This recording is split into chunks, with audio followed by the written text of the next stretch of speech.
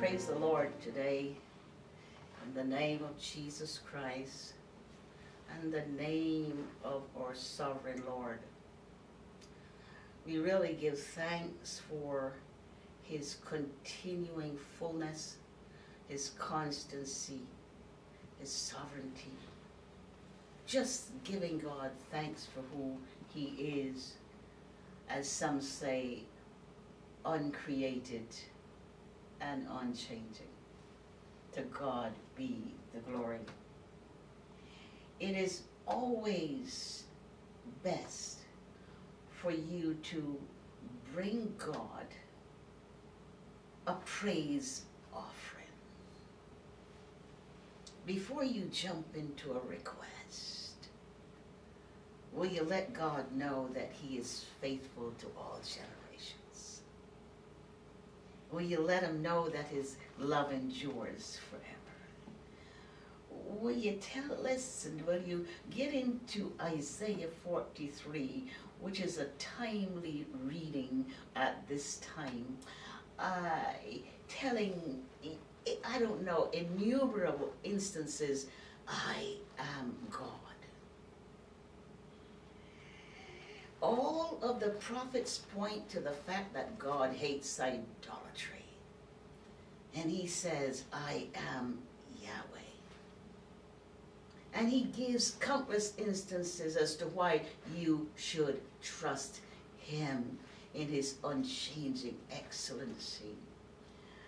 It's sometimes I wonder if I'm able to even preach, because the magnificence of God, His purity. When I think of you trembling today where you are because of the contamination of a virus, and I think of the awesome purity of God that cleanses, His holiness without blemish. When I think of God, I am lost in a cloud, as it were, because it is not possible to even comprehend who He is, as He tells us, I am not a man. And outside of that, He is everything else and all else in between. And so we, as we were saying the last time I was here, all that you have to do is say, God, you are my only refuge. Even if, as in Isaiah 43, it says, you had idols in your right hand, little carved dolls, and they were in the water and the fire. Even so, even if your ancestors believed in them, God tells you today it is a lie. I am He. And if you will say today that He is your refuge and your fortress, your strong tower, then you can then say, well, He's destroyed the fowler today. Yeah, say the fowler is gone. Yeah, and the arrow has been broken. You talk like this. And even if you haven't sensed it, even if you haven't realized it yet, just your words will cause the arrow to conform to what you're saying. This is how it works. I'm going to get on today with, I just love talking about God, if you don't mind. Hallelujah. So God is greater than your fear. And the Christ Jesus that I was talking about for 2 episodes, inside of the great men of wisdom, working inside of them, not yet manifested. But today, we know that you too have become lively stones, built up unto His glory, because of the images and the presence of the former houses, the tabernacles. I wanted to lead you gently through the tabernacles to your tabernacle here, where your Savior lives. The Lord bless you. The Lord reassure your spirit. Just a reminder, we preachers and teachers and whatever office we're in, we're here to tell you of the continuing unbroken goodness of God, and that there's no hiccup in God. Amen. Amen. To God be the glory. And so, we won't spend a lot of time on review. We talked about the basis for asking God what you want. We took as a pattern a portion of the prayer of Solomon and let you know how to be specific and orderly in your asking. God is not a man. He does not respond through his senses or his soul. He's something else. Just say God is something else. We're going to find out what that is sometime in the name of Jesus Christ. So as we move through the spirit of wisdom, I'm going to continue speaking of wisdom and what it does and how it works, but how it's working in you through Christ Jesus. Because Christ has been given to you a spirit of wisdom. And if all that you have seen and heard and read in the Bible and know about wisdom, and if you think that Jesus Christ is a spirit of wisdom, then he's all of that and more. All of that. And he's been given to you so that you can fulfill all the will of God, all the kingdom. And here we go with today's prayer. Amen. Amen. You know,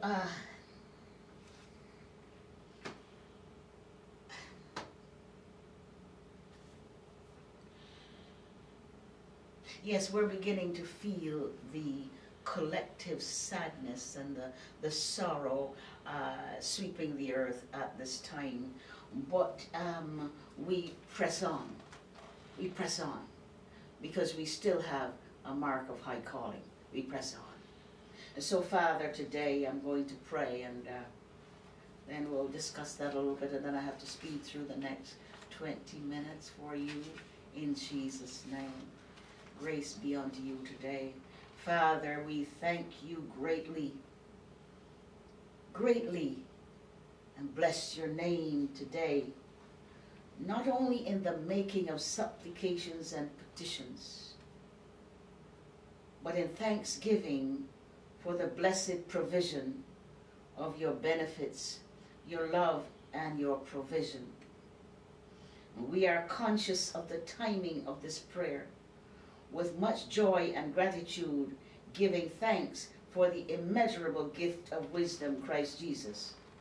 So then, let now the power of Christ, the cross of Christ and the blood of Christ, be lifted up against every form of pestilence today. And I would say bringing it down to nothing. Every form of disease and untimely death today. We pray divine timing today in all our activities and endeavors, our coming in and our going out.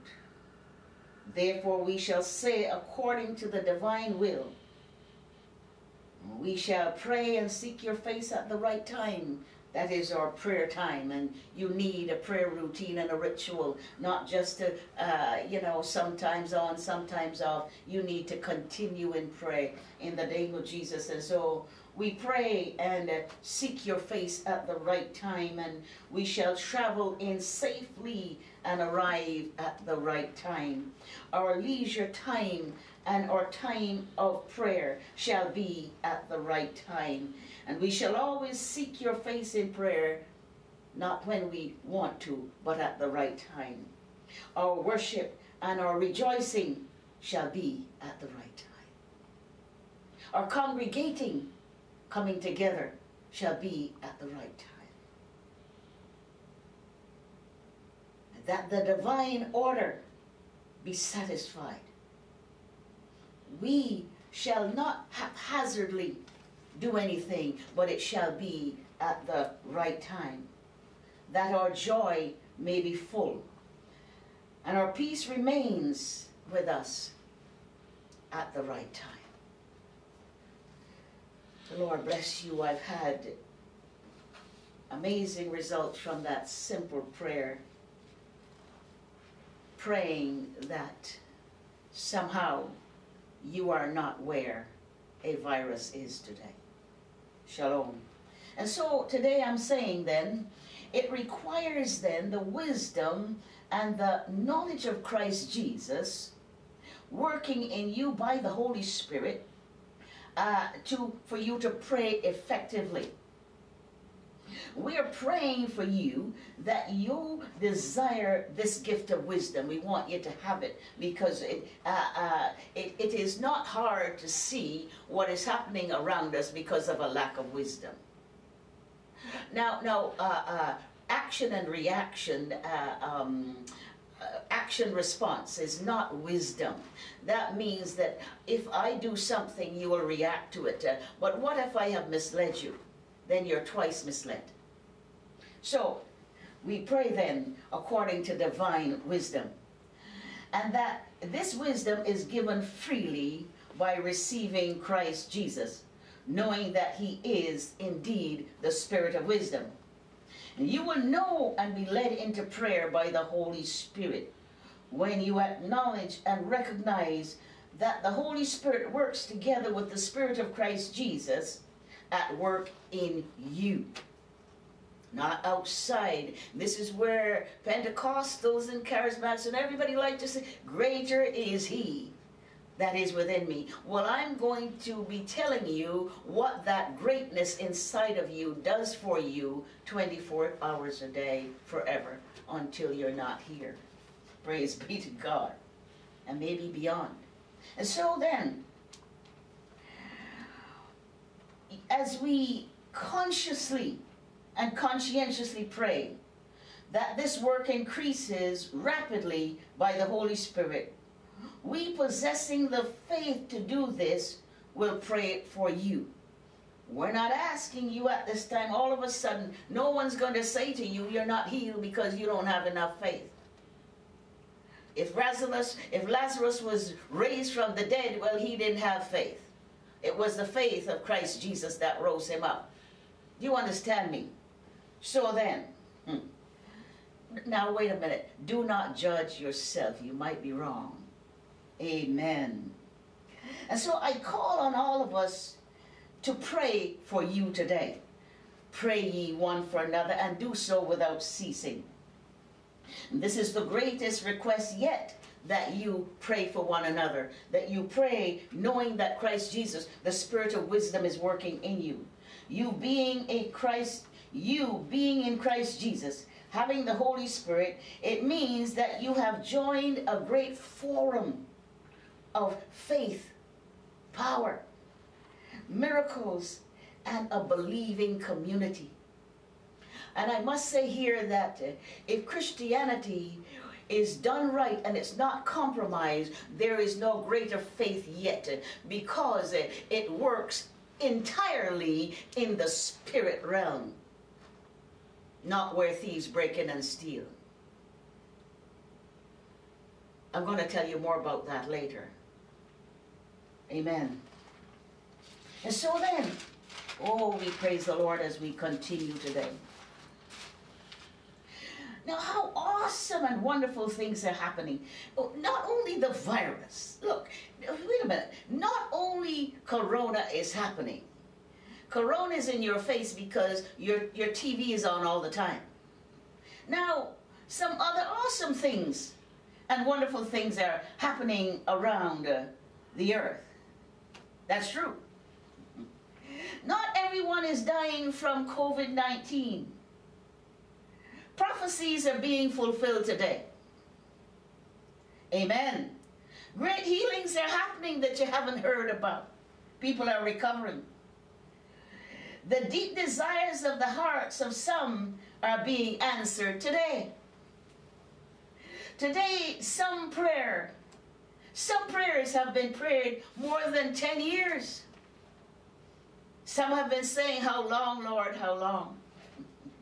But But after 10 years today, somebody's prayer is being answered. And right now, I'm speaking to you out of the truth of the Holy Spirit. We'll need to continue this conversation as we focus on asking going forward. Now, I want to say to you that all things have been given unto you by God. God has made provision for you. It doesn't mean because there is an ocean full of water that you cannot die of thirst. Yes, because you didn't ask for a drink. I was led into this realization by the Holy Spirit. Yes, provision is unlimited. Health and healing unlimited. Wholeness is unlimited. But you have to ask. Now, you may have a $215 million in a lottery floating around New York City. But don't focus on the finite amount of 215 million or 300 million. Focus on the unlimited provision of God, which is always in perpetual supply. Focus on that. Amen. Amen. So is your health. So is your well-being. In the name of Jesus Christ.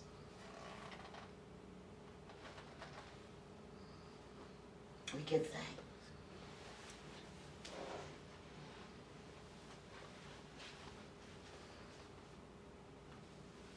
Father, we give you thanks. Hallelujah. And so now, King Solomon asked for and received the gift of wisdom. You know that. He did so because of the assignment and his purpose, his destiny. We cannot even imagine the disasters that would have surrounded King Solomon had he not had the wisdom and had he not been working under covenant given by God. I just heard the Holy Spirit saying something that imagine what the stock market would have been like in Solomon's time, because he had more increase, more money, more provision than the treasury could hold. Now that is increase. And the only thing that they're telling me is he had great wisdom. Hallelujah. And so then, well, that's amazing. I don't function in the financial realm at all. I would not have known that. And so, this is an amazing thing that the Lord would speak to me about the treasury and about the stock market, right in the middle of my speaking about wisdom. More wisdom to you today in Jesus' name. Here's another portion of the great prayer that Solomon brought before the Lord. Solomon brought a prayer before the Lord. Last week I focused on the beginning of that prayer. Hallelujah. And today, hallelujah, I'm going to continue. And Solomon, as a king, spoke of every area in which his government, his kingly office would need to give oversight. Solomon was very detailed in his asking. He asked according to his assignment. I'm saying to you, ask according to your need and according to your assignment today. This is what he did. And so, he said, hear this, when somebody wrongs, this is 1 Kings chapter 8 and verse 31 to 39, and Solomon is praying, and you're going to have to keep on with this, this great prayer for me as I continue to explain it to you.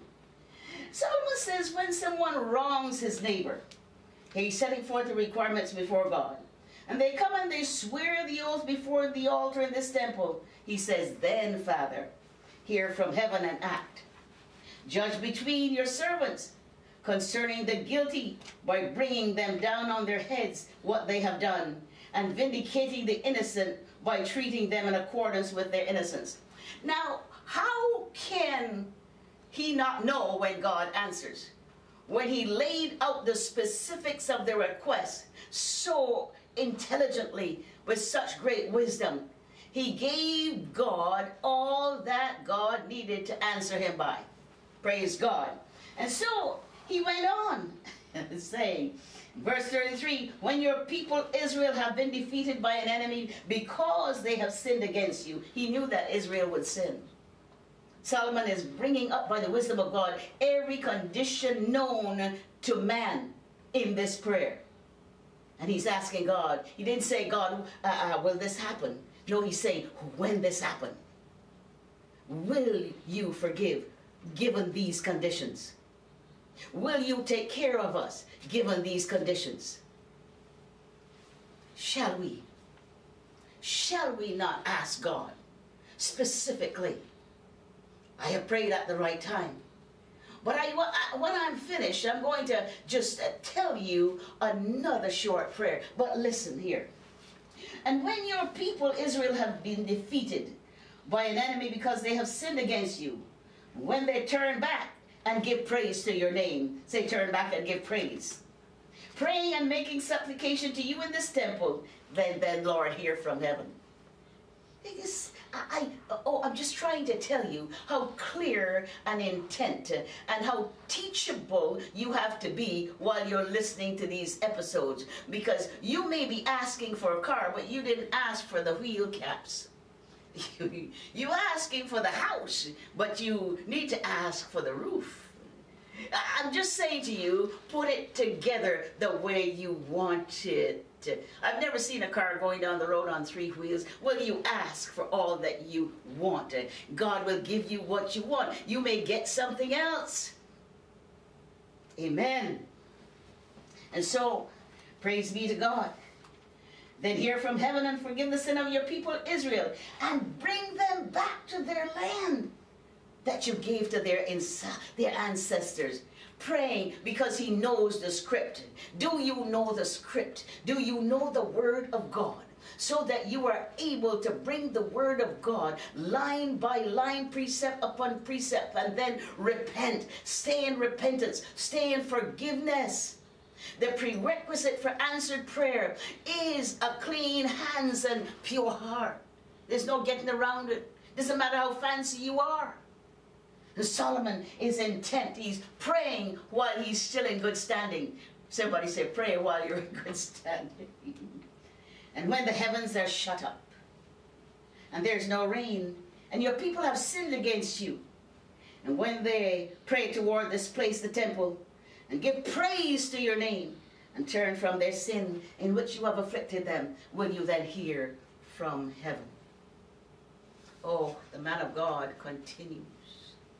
I'm so astounded by the meticulous order of this prayer that if you miss one line or precept, you have 4 other things to back up. They are clauses.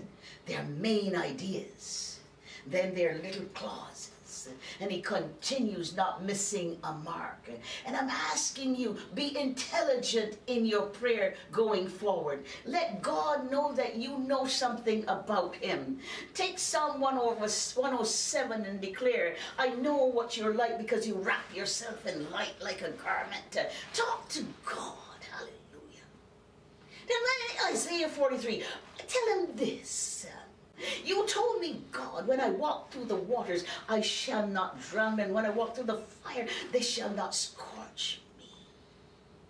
Today I say, when the virus passes by, it shall not make contact with you.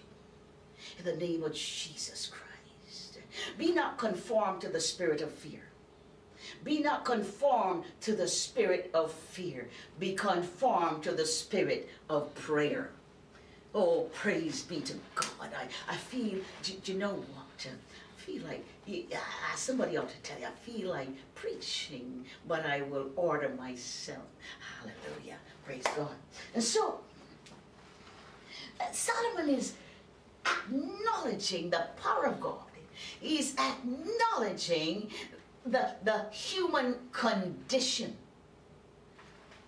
And so today, as we close this episode, going forward, you will not forget. I'm going to teach you line by line how to bring a request to God. Because when he answers, you will know it because you made the request. And don't forget, the world is praying for you, and I am one of them. Amen. So then, 2:5, this great prayer, this model prayer, take this as a teaching model. I don't want you to miss it. Heavens are shut up. There's no rain. Today you can't go outside. The people have sinned against you. He's accounting these things unto sin. And he says when they pray toward this place and give praise to your name, praise being crucial, turn from their sin because you have afflicted them, then, Father, somebody say, then hear from heaven and forgive the sin of your servants, your people Israel.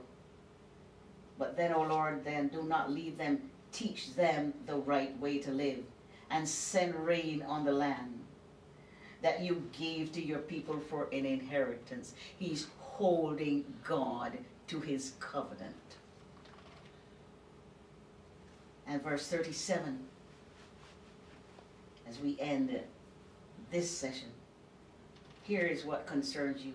When famine or plague comes to the land, or blight or mildew, locusts or grasshoppers, or when an enemy besieges them in any of their cities, whatever disaster or disease may come.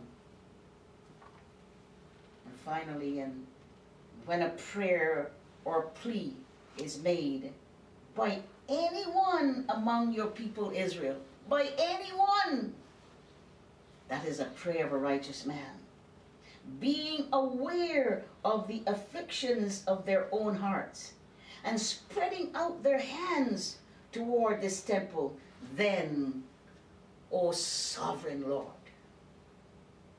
hear from heaven, your dwelling place, and forgive and act.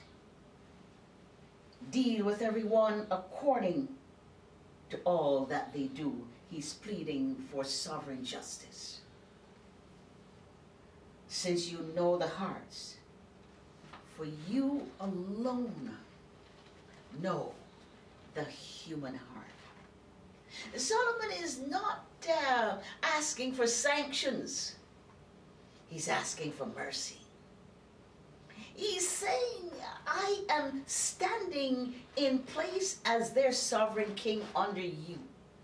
And I'm saying, God, when these things happen, I want you to be moving in your own righteousness, you eternal judge of heaven. And when the conditions set forth in the prayer meet your approval, then answer from heaven. That is what he's saying. May today, oh God, this is not to be taken lightly. Let the conditions of your prayer meet the requirements of God through the Holy Spirit, through the person of Christ Jesus today. And say to God, God, hallelujah, let your servant hear from you today. Maybe you'll be walking through your house and hear a voice on your television. You were not watching it. Somebody knocks on the door. The Lord bless you. The Lord will answer you. Praise be to God. Set forth the conditions, being mindful of who he is and who you are. Amen. The Lord bless you.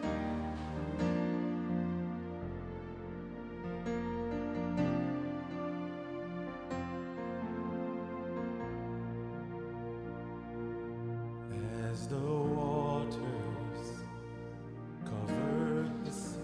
Well, here we are at the end of a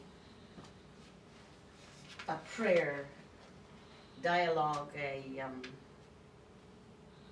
very powerful prayer pattern, a true model prayer. If I am going to teach prayer ever again and forever, I will not forget this prayer. Because what is required to please God is very, very visually impacting in this prayer. Exceedingly, if you are looking with the eyes of an anointed person, or some anointed person is teaching you this prayer, the Holy Spirit leading by precept and concept, line by line. And Solomon covering every aspect of human difficulty, not missing anything that could occur among Israel, his people. So among us today, we have missed not chunks, but craters, I mean, like huge. And some, do not holler at God. Do not scream. Pay attention. God does not operate on 5 senses like you do. Man, he will answer. Put forth the conditions. I will continue to do this. And you're going to get the ideas that, wait a minute, I wasn't praying like that. I didn't know that I had to go that deep. Yes. Because you could die for thirst beside an ocean of water because you don't know how to ask. There is a method. There's methodology in your theology. How do you like that? It is true. And so, whatever the virus is made up of, you know, I know you would like me to say something about it. Well, yes. But I'm not going to jump in on the virus before I teach you how to discern what the virus is. Now, I'm praying that at the end of the prayer I prayed at the right time, that you miss the virus altogether. You need a prayer routine. You need a personal prayer plan. Do you understand? And you need to do it consistently and fill the air, bombard the atmosphere with prayer. Amen. Till it comes down like dew. Shalom. And so, well then, what I have seen, it points to, in this prayer of Solomon, he brings up repentance, acknowledgement of God's sovereignty, and his desire to forgive us. He talks about prolonged and penetrating pleading before God. I don't know how long he was before God, and how many days and how many years and how many months, I don't know. But I'm telling you, he was before God a long time. Praise God. He's asking for a return to divine order. So today you want your body to conform not to fear but to divine order. You want your lungs and your cells to function as God made them. And so the Lord bless you today and increase you as you breathe deeply and freely the breath of God. Amen. Amen. Breathe freely. Breathe deeply. And I'm asking God. And I need to ask God to join me with some folk that will command the air to release its toxins and to shake down every contaminating agent out of the atmosphere, that you may breathe the full breath of God. Hallelujah. That your body today returns to divine order. Here's the thing. Your lungs might be compromised or performing an illegal function, causing you to get tested today for something. Because your lungs are performing an illegal function. They're not supposed to do what they're doing. Your skin, your immune system is not supposed to be doing what it's doing. It's operating contrary to the will of the Creator who made it.